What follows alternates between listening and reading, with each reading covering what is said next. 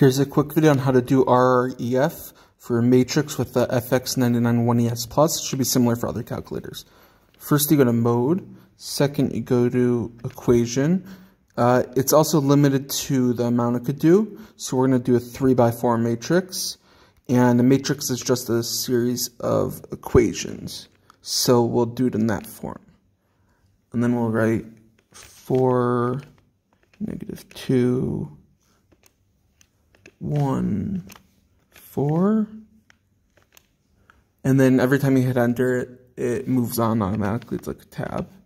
2, 1, 2, 16, 4, 1, 4.